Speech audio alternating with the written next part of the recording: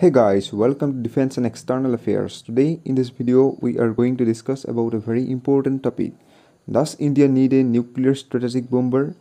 This is a very important question because if we talk about a military aviation, then there you will find various types of aircraft. One of it is fighter aircraft, and it has many classes like large aircraft, light combat aircraft. For example, Tejas is a light combat aircraft, and then multi-role aircraft, for example Rafale, and then transport aircraft, and then the strategic bomber. This fighter aircraft don't attack any other aircraft.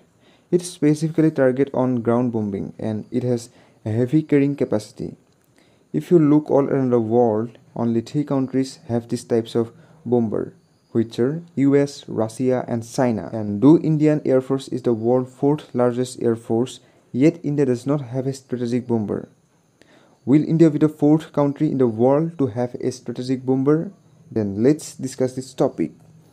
Here are the active strategic bomber in the world. As of now, China has only one strategic bomber, and which is very outdated, of about 1960s era, whose name is H-6. On the other hand, US has a very advanced strategic bomber.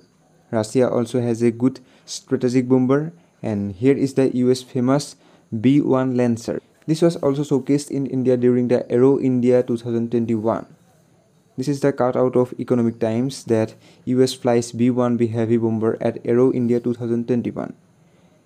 It was almost an offer to India from US that if India is interested in it, then India can purchase this strategic bomber from USA. Now you have a question that what is the importance to buy this strategic bomber for India? If you see the list that China has a very outdated strategic bomber, and as of now India does not have any direct threats from US and Russia. See, the problem is China is working on a strategic bomber and its name is H-20. And if you interested in military aviation, then you may have seen about this aircraft in many times, and you may have read many articles about it. There is a very excitement that how the new strategic bomber of China will look like. China also claimed that it will have stealth features, it will not get detected in radar easily, and once it takes off from China, then it will be very difficult to locate this bomber, and it will can carry nuclear bomb, even conventional and non-conventional nuclear bomb in big capacity, and it will be the first dedicated strategic bomber fully developed by China. Here USA also says that if China get this strategic bomber, then China will have a truly intercontinental strike capacity. Now you have a question that already world has missiles, intercontinental ballistic missiles, which have a range about 5,000, 6,000, even 8,000 kilometers. Then what is the need of this bomber? A intercontinental ballistic missile is very fast and it is easy to use, but a bomber has importance in its own position. Let us assume that if you don't have the need to strike a country by a nuclear missile and you have to do conventional bombing but in very big scale, and you want that the land have to be completely flattened, then you can use a bomber. And another thing is, intercontinental ballistic missiles sometimes can miss their target, but a bomber will not miss it. It can drop bomb in 100% accuracy. And there is also another aspect that after the launch of a ballistic missile, you will no longer have the control over it. It will surely hit the target if it does not have self-destruction feature, but you will have the control over a strategic bomber the last moment of any operation. Now China here says that their strategic bomber will easily can cover a distance of 12,000 km in its one flight, and it will can easily target the whole US and Europe. If we talk about India, and if India has to bomb in China heavily, or if India has to use a nuclear missile, then India will need huge number of intercontinental ballistic missile, and India has to ensure that all the missiles must hit the target. Surely India has this opportunity because India has Agni 2 and Agni 5 is also ready to use. And if you see the range of Agni, then it can cover the whole China. But the fleet of a strategic bomber to Indian Air Force, India have a good strategic depth. If If India want to bomb specifically a military base near Tibet, then India can do this by a strategic bomber. And even if a strategic bomber have stealth features, then it will be very difficult to locate it.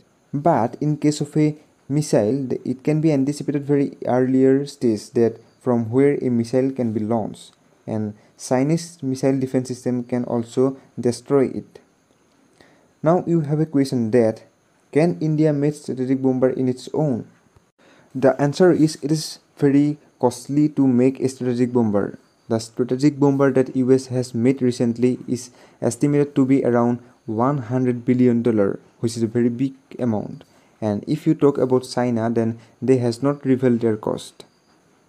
China has made their strategic bomber from 1980s, but India has not made only a aircraft fully indigenously. So it will be very difficult for India to make a strategic bomber indigenously. We know that Tejas is made in India, but its engine is made in USA.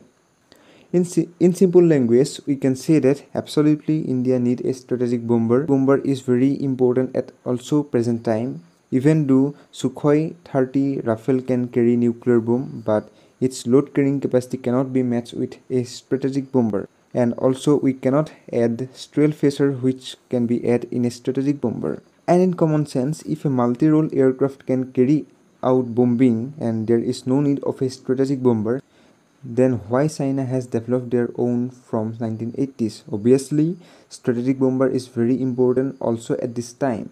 And if you see in the long run, if you always have to active your intercontinental ballistic missile, then it will do a huge cost.